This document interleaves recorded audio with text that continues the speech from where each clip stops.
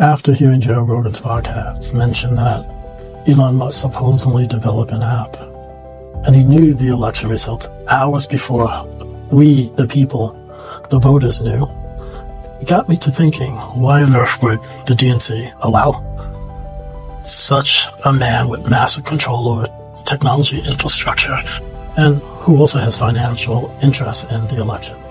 This kind of access, especially after knowing that a judge in Pennsylvania allowed Musk to help Donald Trump's campaign by giving people away $1 million. So his incentive gears toward votes for Trump's. This got me to think about our country and where have we become? And here's the part that raises even more concerns and questions about Musk, who reportedly communicated with Russia and shared information. Putin's ally said it himself, and he has a security clearance, full control over the Starlink satellite-based internet service he created from SpaceX. So, what did I do? I reached out to AI and ChatGPT and my friends in the military with cybersecurity experience and to ask the question, if Musk's satellite network Starlink is involved in transmitting this data, could potentially there be something that he could do to falsify the election? And yeah, everybody said it's possible who has the experience. So there are so many voters who are finding out by going to the voter registration website and finding that their vote was not counted and they voted. This is scary. So let's see what's going on. This idea might seem extreme, but when we're dealing with a network provider as powerful as Starlink, it's not out of the realm of possibility. A network provider with Starlink's reach and advanced technology could hypothetically intercept or alter data during an election. Imagine a scenario where, if data initially showed candidate X as the winner, the network could adjust it to show a 20% advantage for the opposing candidate. This isn't as far-fetched as it might sound. As vote data moves through network layers on its way to central servers, a provider like Starlink could intercept this data during transmission.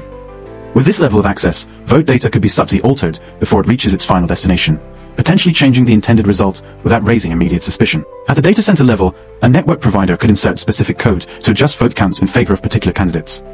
This could occur either through direct access to servers or by embedding scripts in transmission protocols. Control at this level might even bypass local security measures, adding another layer of vulnerability.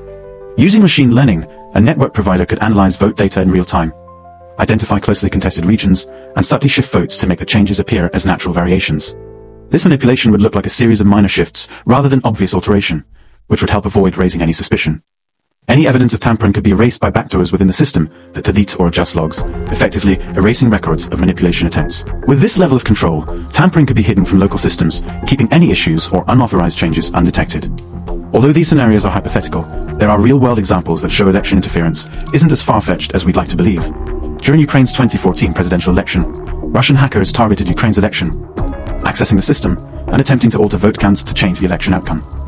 Fortunately, Ukrainian officials detected the tampering and corrected it in time, but the incident highlighted the serious risk of external interference in elections. In the 2016 US presidential election, several states reported attempts to access voting systems by Russian operatives. The Department of Homeland Security revealed that 21 states were targeted, and Illinois even saw its voter data accessed. This showed that interference attempts were real, even if they weren't fully successful. In Kenya's 2017 election, hackers allegedly infiltrated the Independent Electoral and Boundaries Commission servers. There were claims that vote counts were tampered with, which fueled public distrust in the election process, even though these claims were disputed. This incident emphasized how even unverified interference can impact public confidence in election integrity. If we're serious about election integrity, especially with the possibility that a network like Starlink could play a role in altering results, we need to demand thorough checks after voting is completed. This possibility of network control impacting our elections is real and should be taken seriously, especially when powerful figures like Trump, Elon Musk, and Putin are involved, given their track records and potential influence. Here's what we can do to ensure our votes are secure. We can demand recounts and risk-limiting audits. RLAs ***. RLAs are a way to double-check results by manually comparing a sample of paper ballots to their digital tallies. If discrepancies are found, we need to push for a full manual recount. This confirms results by providing a paper-based baseline that is immune to digital tampering. State election officials should perform forensic audits of all technology used in the voting process, including voting machines, tabulation systems, and devices involved in transmitting votes. Checking logs, verifying software, and reviewing data transfer records to make sure everything is secure and functioning as expected.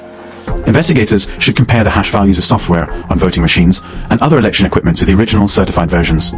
This step can confirm that there haven't been any unauthorized changes to the software, ensuring system integrity. We can demand also reviewing network transmission logs from polling places to central servers is another essential step. By examining these logs, election officials can look for any unusual data routing or suspicious activity. Checking logs from providers like Starlink could reveal if any unexpected manipulation or routing took place during vote transmission. By pushing for these actions asterisk after asterisk voting is completed, we're taking concrete steps to protect our elections from any potential outside interference. These measures reinforce the security of our democratic process, ensuring public confidence in election outcomes and keeping our votes safe.